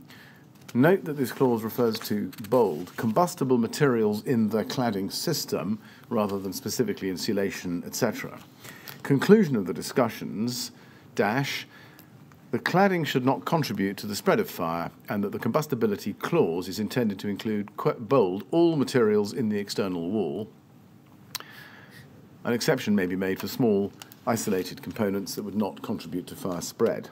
Now, you address this section of the minute of the meeting in your statement at page 21. And if we can look, please, at paragraph 72, you say this: my recollection is that Brian Martin stated that filler had been included as a catch-all. In Brian Martin's explanation, the term filler was intended to cover materials some had argued were included to pad out the facade or otherwise to fill a gap, rather than for their insulating properties. An example of such a filler would be can-applied expanding foam. In this context, the explanation of a filler material made some sense. Based on this explanation, of course, it did not follow that the original intention, your italics, original intention of the clause was to cover all materials. Now, did Brian Martin actually say that at the meeting? Did he say at the meeting the term filler was intended to cover materials some had argued were included to pad out the facade or otherwise fill a gap rather than for their insulating properties? Yes. He did? Yes. And he, I think, referred to a building. He didn't give any details, but referred to a building where, as we say in the notes of the minutes of the meeting, that some expanded polystyrene had been included to, quote, pad out the facade. People had argued it wasn't there for its insulating properties, therefore it wasn't an insulation material, therefore it didn't come under clause 12.7. Now, looking at your paragraph 72, I'd like to know what in that is you recording or recollecting what Brian Martin said. Did he say an example of such a filler would be can-applied expanding foam? I believe so.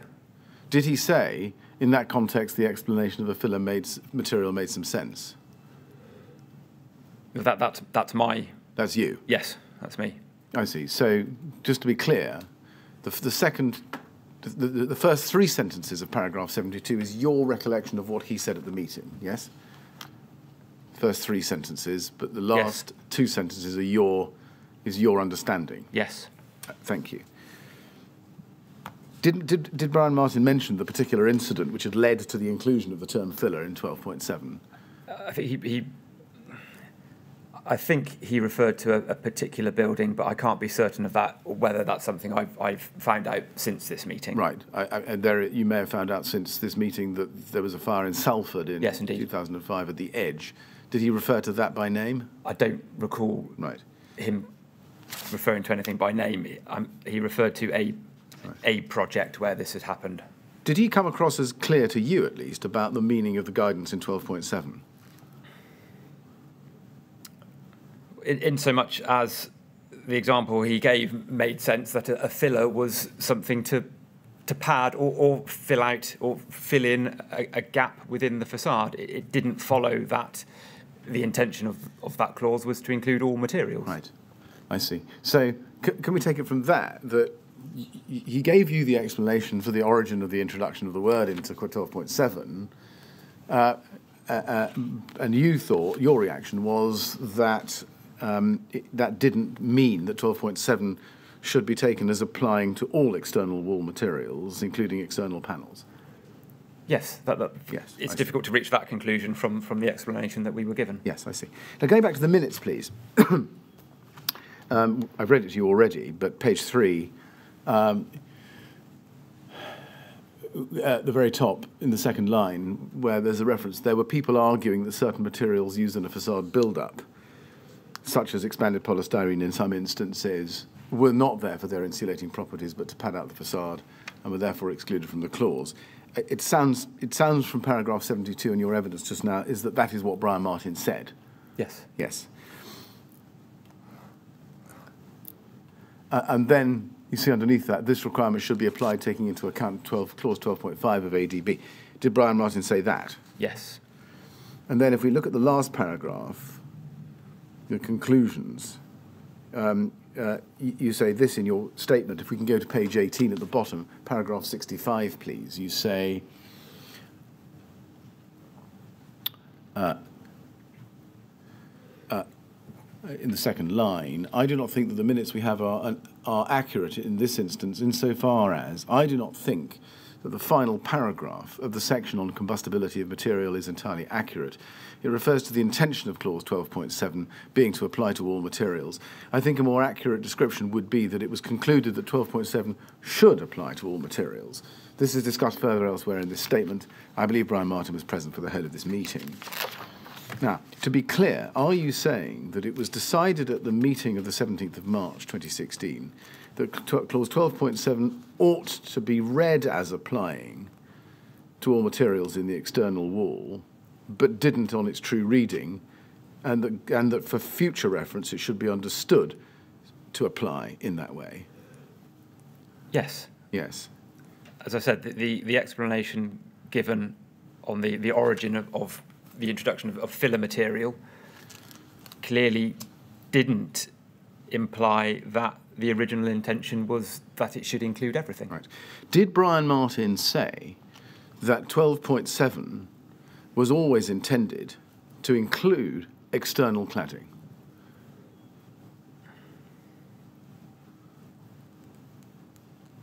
I don't think so. Right.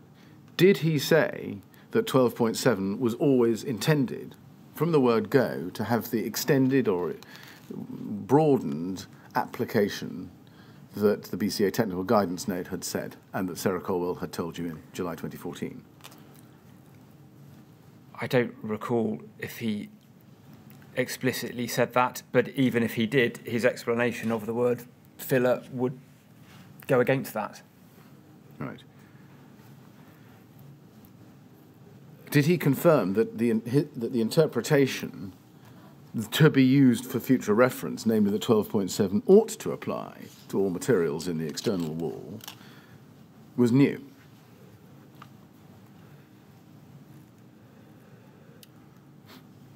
I think we were all happy with the conclusion that we had reached, that clause 12.7 should apply to everything. I don't recall individual responses to that. Was there any discussion about all the buildings that had included combustible external panels before this new consensus?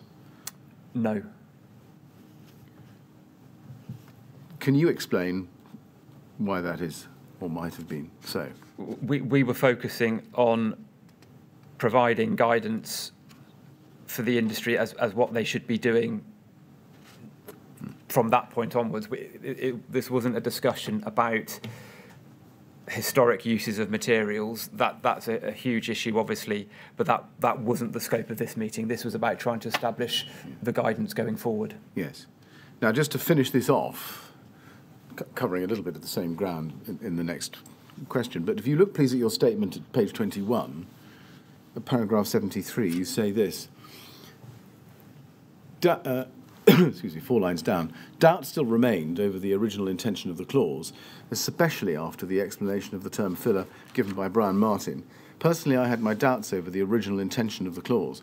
However, I was happy with the conclusion of the discussion, which was that the consensus of the meeting was that clause 12.7 should apply to all materials in the external wall.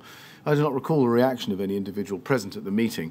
However, my understanding was that this was not the widely held interpretation of the clause, and indeed, this had not been our interpretation of the clause, and then you put this in italics, as it was written.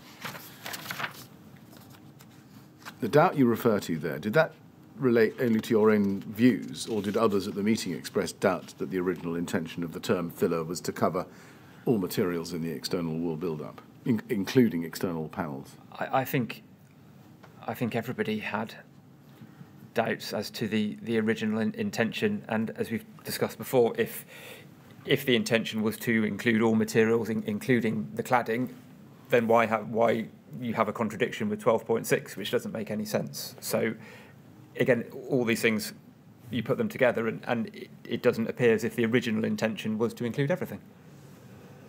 Not least because of the reference to Class B in diagram 40. Yes.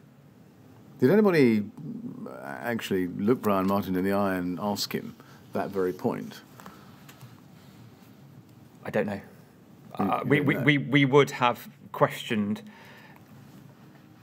anything that we were told, and if told that 12.7 included the cladding, we would have raised the issue of clause 12.6 in diagram 40. So, because it's such an obvious contradiction.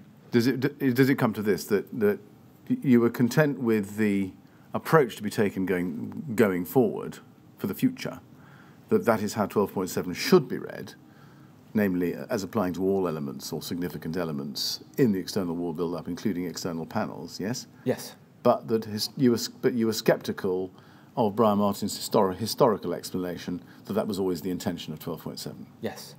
Yes, thank you. Now going slightly further down in paragraph 73, over on page 22, you say, in fact, I think we need the top of page 22, this position also aligned with the guidance given by the Building Control Alliance. I think that Brian Martin said changes would be made in the next revision to ADB, and I think Brian Martin was happy with the conclusion reached. I certainly do not recall Brian Martin disagreeing with the decision, nor were there other objections to the conclusion, nor were there alternative suggestions. Was any indication given as to when the next revision of ADB was due? No. And what about a consultation on that next revision? Was that discussed?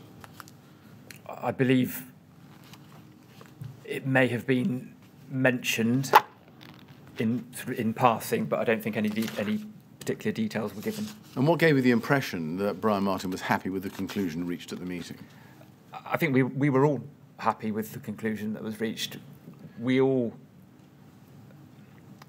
I can't say we all had, but lots of people had concerns over clause 12.7.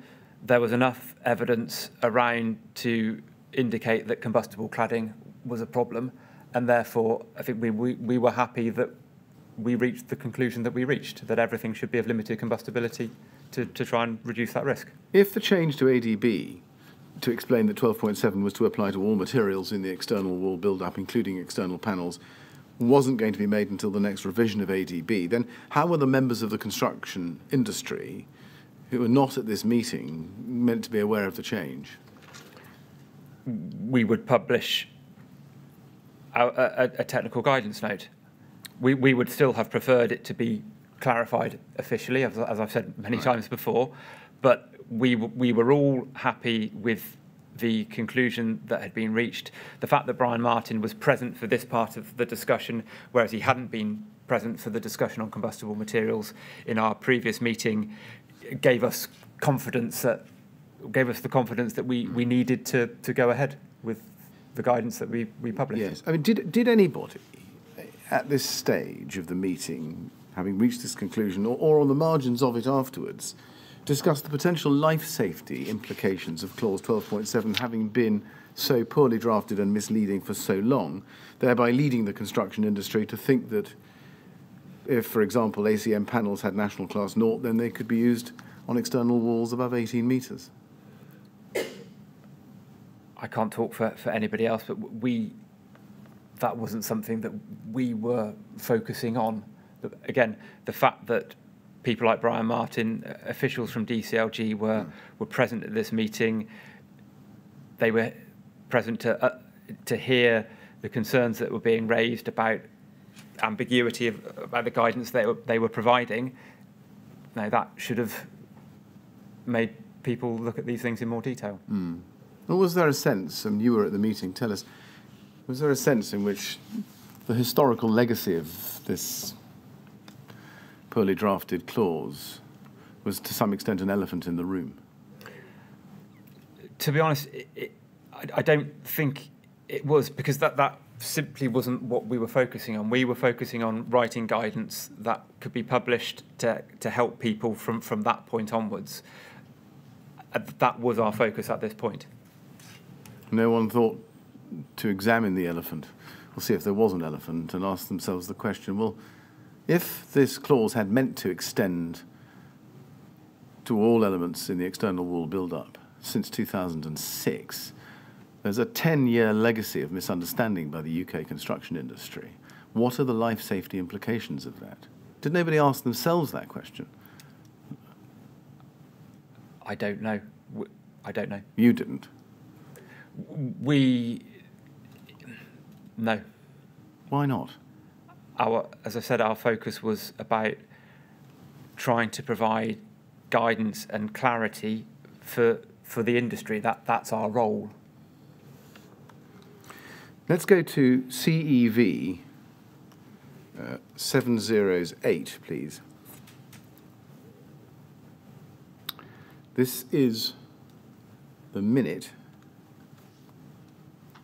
CEV 708. Yes, thank you. This is a minute of a CWCT board meeting that took place on the 6th of April 2016, at which you are present. And this is about 3 weeks after the fire group meeting of the 17th of March. If we go to page 2, please, 5th paragraph down, we can see the minutes record the following. There are still concerns, do you see? There are still concerns on the issue of fire, and these will be discussed at the afternoon technical group meeting. Brian Martin, DCLG, who wrote most of the government document and sits on the CWCT fire group, has indicated that there may be consultation on a revised approved document starting soon. Is that right? Had Brian Martin actually told you that there would be a consultation on the revised approved document starting soon?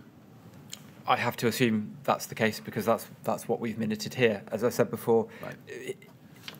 He mentioned a revision at our meeting the previous month. I don't recall exactly what he said at that point, but I have no reason to doubt the minutes here. I see. So the word indicated, does that refer to the fact that what you wrote here about what he said at that meeting?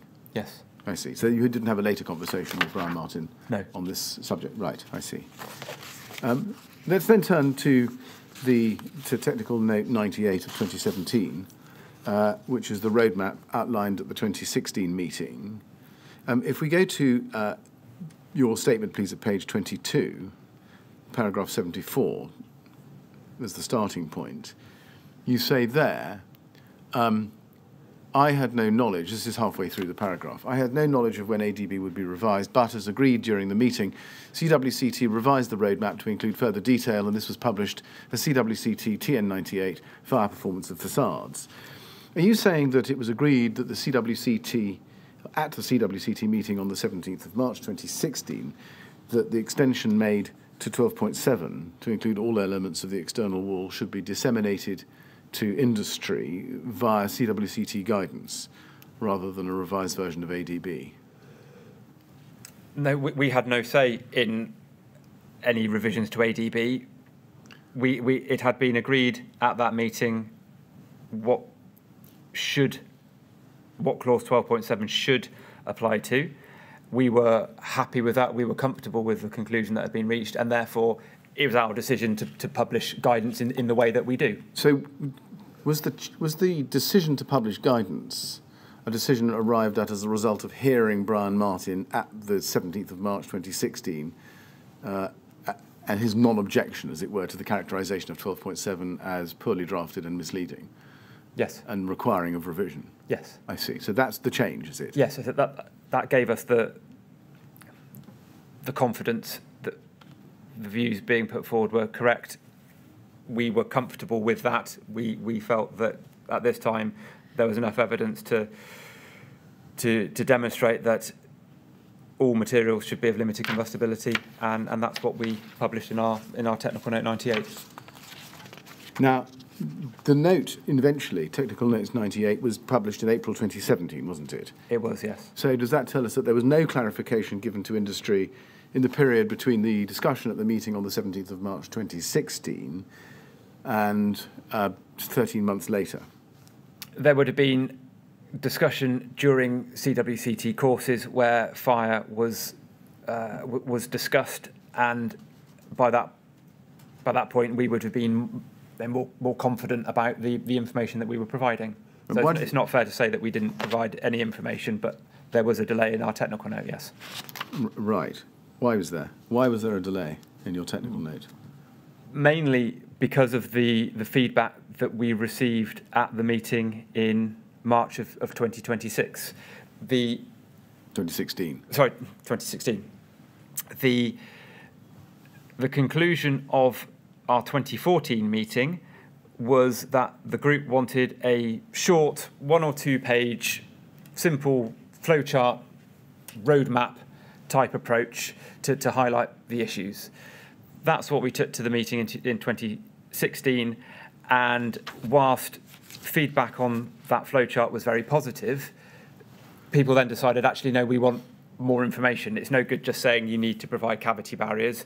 Actually, we want a section on cavity barriers and a section on fire stopping and a section on various other things, and that all took time to draft and approve with the fire group and our technical committee, in addition to the other things that we were doing at that time. I mean, 13 months is a long time, given the pre-existing delay that had already happened between 2014 and March 2016, isn't it? It is. I mean, looking at almost 3 years of delay. Yes. And can you explain that? I think I've explained it already. We desperately wanted official approval of the view that was given to us, and once we had that, we were happy to proceed with drafting our guidance. It turns out that more guidance was required, and when we have to approve things via working groups and technical committee, it all takes time, unfortunately. We have limited resources and other pressures on our time, and it took longer than we would have liked. Well, let's look at technical note 98, shall we? It's CWCT 5024, please.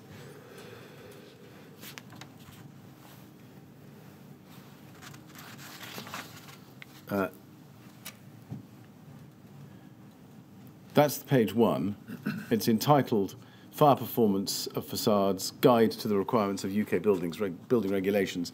And just above it, it says it supersedes technical note 73, which was March 2011. And if we go to page 13, at the top of the page it says this, under combustibility of materials. Limits on combustibility of materials are given in clause 12.7 of ADB. Clause 12.7 specifically refers to insulation materials and filler materials, but is now being interpreted more generally. See BCA Guidance Note 18. Therefore, where a building has a story 18 metres or more above ground level, all significant materials, all in bold, should be of limited combustibility, class A2, in accordance with EN 13501 Part 1. This includes, but is not limited to, first bullet, rain screen panels. Standard ACM panels do not meet these requirements. Limited combustibility ACM panels are available. Insulation materials, the only commonly used insulation material that will satisfy the definition of limited combustibility is mineral wool. And then you go on sheathing boards and backing wall, plaster boards. These requirements apply to the full height of the wall, both above and below 18 metres, i.e. in a high-rise building. Materials below 18 metres would also have to be of limited combustibility. And is that the clarification that you had been wanting to make, or rather had been asking for, since 2014? Yes. And which I think you'd known since June 2013 had been desperately needed by industry. Yes? Yes, we wanted clause 12.7 clarified. Was the CWCT ever placed under any pressure from its sponsors or members not to make this clarification by way of published guidance? No. Did you take any steps at this stage to go back to the members who previously queried the acceptability of Class B or Class 0 materials over 18 metres, such as Wintec, and tell them about this new guidance and the significance of it?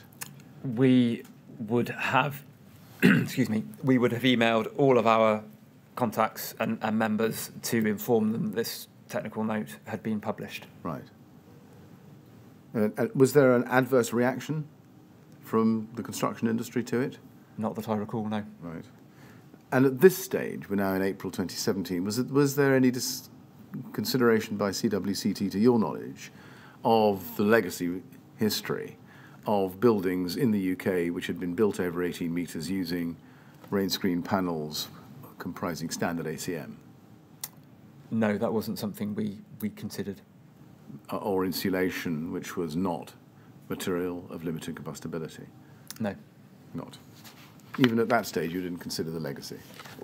We would have considered it. It's something we would have discussed internally, but we weren't the people to deal with that. That's a building control, a government, an NHBC issue. We didn't approve any of those materials in any buildings. We had no input into that. Thank you. Mr. Metcalfe, you'll be pleased to know that I've come to the end of my prepared questions. Mr. Chairman, it's just after 4:20. I would like to be able to release this witness this evening, yes, rather of than course, making him stay overnight, even though he was scheduled to do so. If I was to ask for a break until 25 to 5, would that be inconvenient? I think that would be very convenient. I'm sure Mr. Metcalfe would like to get away this evening. Mr. Metcalfe, just so that you understand what's going on, you may or may not know this, but when Council gets to the end of his questions, we have to have a short break to enable him to take stock and others who are watching the proceedings from elsewhere to suggest questions that perhaps we ought to put to you. Yep. So we'll have a short break now. We'll only have 10 minutes, I'm going to say, 25 to 5. Yes. If it turns out that a little longer is required, well, so be it, and we'll see how we go. And then when you come back, we'll see if there are any more questions for you. Okay. All right. So, thank you.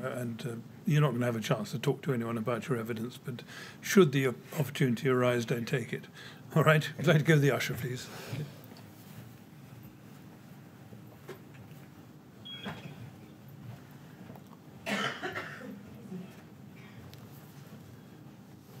Right, Mr. Millett, we'll say 25 to 5, and if it turns out that you need a bit longer, you can ask the usher to come and tell us. Thank you very much, Right? Mr. Chairman. Thank you very much.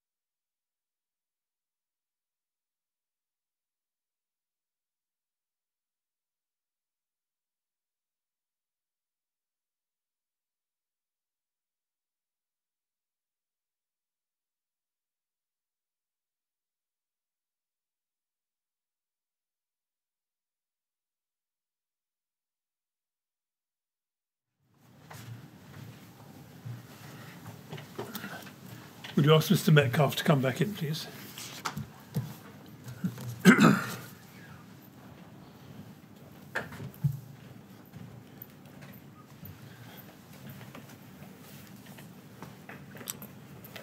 Right, Mr. Metcalfe. Well, I'm sorry it took a little longer to get things organised, but Okay. we're ready now, and we'll see if there are more questions for you. Yes. Mr. Chairman, I'm in the curious position of being promised a question by 4:40 and you coming in at 4:39. Therefore, I'm going to stand here for another 20 seconds, passing the time of day with the panel, to see if the much-promised question does emerge. And if it doesn't, then I'm going to ask you to call an end to Mr. Metcalfe's evidence. Yes. And those behind me are waiting with bated breath for the question to arrive. And you're going to entertain us for another 30 seconds. I'm not eh? entirely sure what it is that I can do, but it is now the time given, and I'm going to...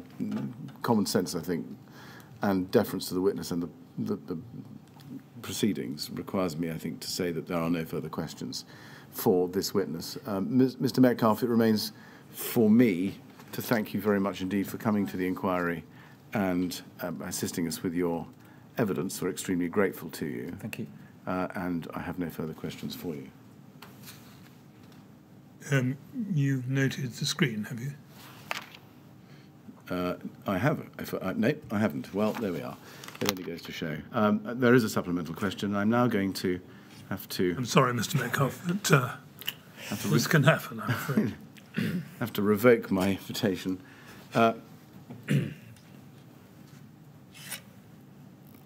Looking at the question, it is a question which I think I have covered generically with the witness before, and therefore I don't need to ask it and to detain him any longer. Mr. Chairman, I'm grateful. Thank you very much, Mr. Metcalfe, for your patience. Thank you. Well, Mr. Metcalfe, first there was a question, then there wasn't. Anyway, well, it's right that I should thank you very much on behalf of the members of the panel as a whole for coming to give your evidence. I think I can speak for all of us when I say we've found it very interesting and very useful.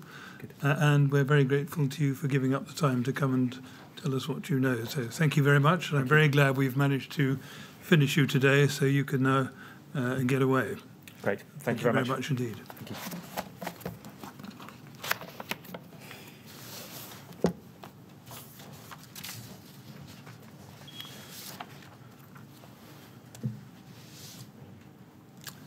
Well, thank you very much, Mr. Millett. That must be it for today, and tomorrow we shall look forward to hearing another witness. Yes, Mr. Chairman, it is. That's it. And tomorrow morning we then have Mr. David Crowder of the BRE, who will be examined by Ms. Grange of Leading Counsel. Thank you very much. Thank you. 10 o'clock tomorrow morning, then, please. Thank you.